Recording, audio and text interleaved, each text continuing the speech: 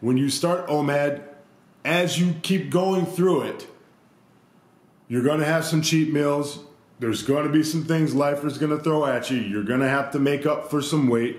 You're not a machine. But if you keep weighing yourself, if you keep vigilant, you are going to get better and better and better and better and better at it, just like anything else in life. Now, for some of you, this is a fight for your life. For me, it's a fight for my life. Okay? Those are the people I'm trying to reach. I'm trying to reach everybody. Okay? But specifically, I want to let you know that this is a fight for your life. Life is very indifferent to your problems, and you have to be ready for it. And who knows if I'm completely, absolutely ready for it? I don't know, but you got to try, right? Okay. Why did I not keep on going and get super lean and ripped? Because I'm a power lifter. I don't want to be super lean and ripped. I want to be functionally strong, meaning I want to perform on the platform, lifting weights. I'm not a bodybuilder, okay? I'm not stuck in mirrors all day posing. That's not what I do. I'm a weightlifter, and I've chosen the body weight of 250 pounds because I know that to lose 25 or 30 pounds over the next year, keeping to a strict Omad protocol is a no-brainer. And I can keep getting strong and stronger. And I can keep competing and having fun. For me, life isn't about looking good in my clothes only, walking around and just looking good. It's nice to look good in your clothes. That's a wonderful thing. But what's happening in the dark? In all that flesh? What's happening in that blood and that bone, right? What's happening to your skin? What's happening? Look at someone's eyes. Look how white their eyes are, right? Look how white their eyes are, okay? How healthy are their eyes? How healthy is their skin? These are the important things. Your overall health. Now, and I'll tell you what, when your quality of life goes sideways, you're not going to give a shit about clothes. It'll be the last thing on your mind.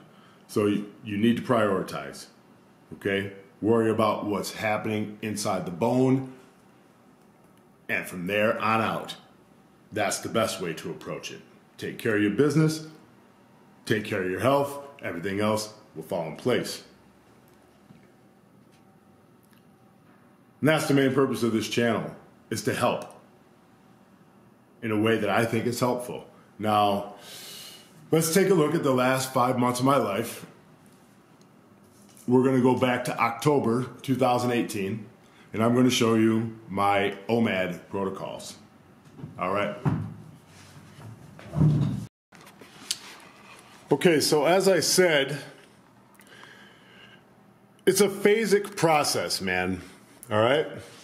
Now, in July of 2018, I tried my first dry fast. It took me 4 months before I got the guts up to try a dry fast.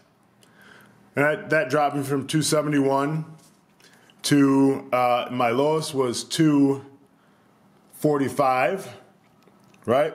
Then I drank some water after I broke that dry fast, and I said, well, my mission is to break 200 pounds. Well, I was 259 at the beginning of August, and I knew that was going to be a tall order, right? And I knew that it was time for me to start powerlifting again, seriously. So I had to make August count. So I dry fasted like crazy, and I got myself to 219. All right? To 219. Now, pay attention. 219, right here, beginning of September. This is when I started trying to maintain my weight without anybody's help at all, which turned out to be a bad decision. But at 219, I had to drink 3 gallons of water, which put 24 pounds on me, ate a meal, That brought me up to 245. That took me from 219 to 245. Now that's just water weight. That was to get me hydrated again. You see? And I said, okay, I'm going to give myself a range to stay in now, 231 to 260. That's a weight class in the USAPL, to stay in this weight range. Now, down the road, we're going to see that I'm staying right in between here. But right here, this is my first challenge. Learn how to eat everything, carbs, fat, protein again, and to stay in this weight range. You see what I'm saying? So, I'm just learning, finding my way. All right, now here in October, I haven't begun Omad yet, but I started going sideways really bad, and I talked to Cole at this point. On October 21st, Cole and I had a conversation, and he said, well, you should do Omad, right? And my coach also, a couple days later, suggested the same thing. So I said, well, hey, maybe I ought to do Omad. And so I decided to pick the weight range of in between 247 and 236. Now, that means that I had to design a meal, right? So I started eating rice and beef. But the rice was not doing me as much justice as it should have. In November, my dad's health really started going sour, and I said, okay, I'm not going to worry so much. I'm just not going to eat. I'm going to still eat one meal a day and have a little snack or something if I want, because there are greater things in life than being so strict that on top of all the stress of my dad in his last month or so on the planet, that, you know, I'm not gonna add that stress on.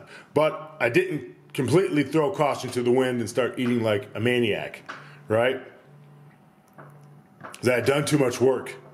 But it was still time to work out, still time to train, still time to take my health seriously, because every day I was confronted with cancer and a dying father.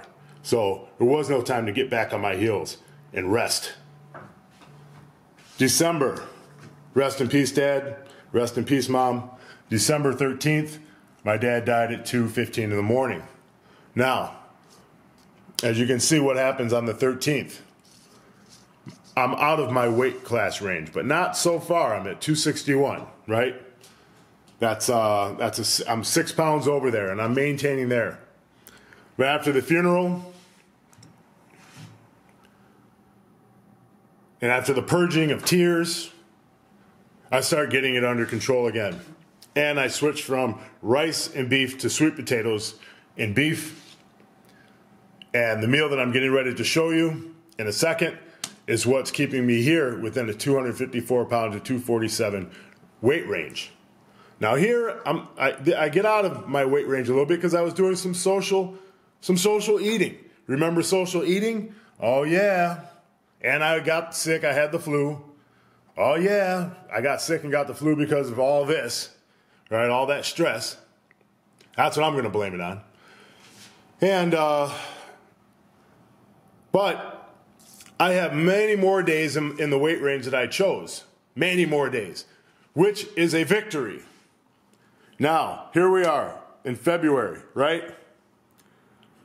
Now I'm staying within the weight range that I want, 255 to 245.